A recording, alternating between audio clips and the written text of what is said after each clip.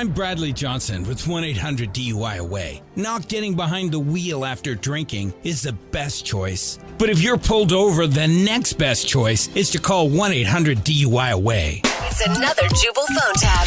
Weekday mornings on the 20s. Only on Moving 92.5. Hello?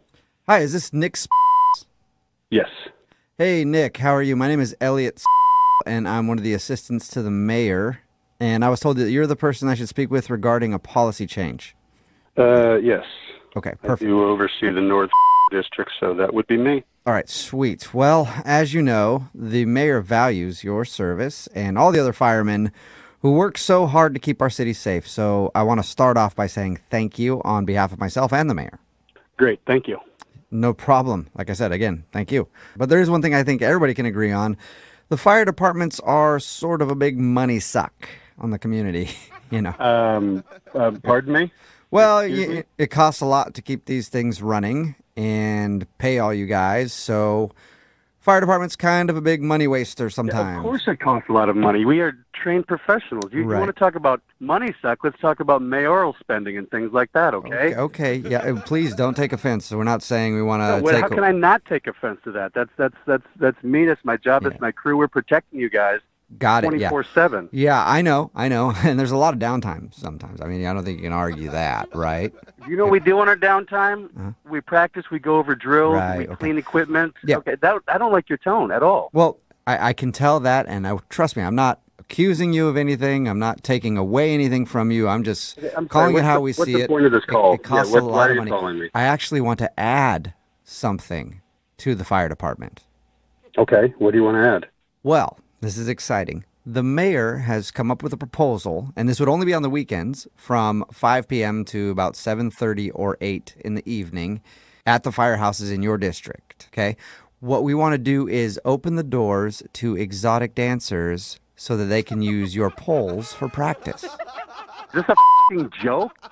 I think that you don't like the idea.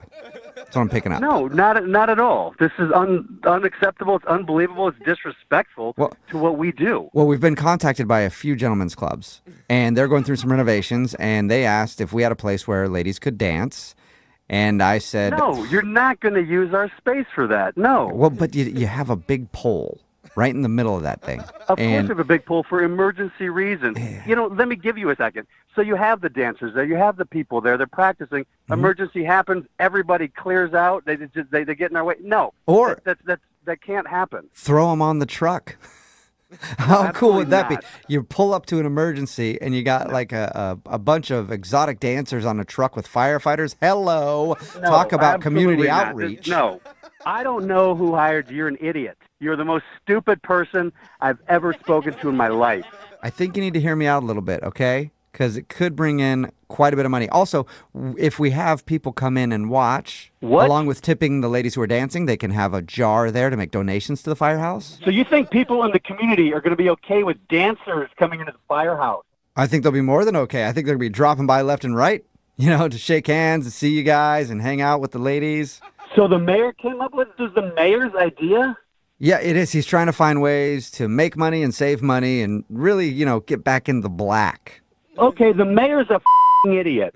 Well, you know, you guys do those firefighter calendars and things like that. That's entirely different. That's not on company time. That's not in the firehouse. That's a fundraiser for other reasons. It's not unsafe. Okay. No. Since we're on the subject of community outreach, like I was saying.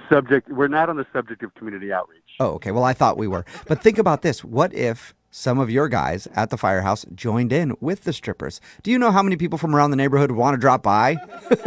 That's a great way. I can't believe the mayor would allow something like this to go through, okay? What a stupid proposal. Okay. All right, he's already on thin. Wait till the papers hear about this. All right, okay. A full disclosure here, and I need you to keep this between me and you. Okay, what? I'm listening. What? Okay, so yes, this is a bit out there, but the mayor got in trouble with the missus a little while ago for going to too many strip clubs, so he's trying to bring them into a firehouse for a couple hours a week so that he can... Oh, okay. The mayor's a dirtbag. I'm definitely calling the media now. And you and the mayor are about to lose your job. Okay, well, then before you call the media, I should tell you this is a prank phone call. That'd be a good idea. I don't get it. This is actually Jubal from Brook and Jubal in the Morning doing a phone tap on you, and your assistant chief Tony set you up. No way. Yeah. He said you're always getting pressured from the city to do stupid things and thought this would be perfect. That's true. I can't believe I fell for that. That is such a dumb idea. Or a genius idea. Depends how you look at it. Yeah, I can see the city would think that'd be a good idea, yeah. Wake up every morning with Jubal phone tabs. Weekday mornings on the 20s. Only on Moving 92.5.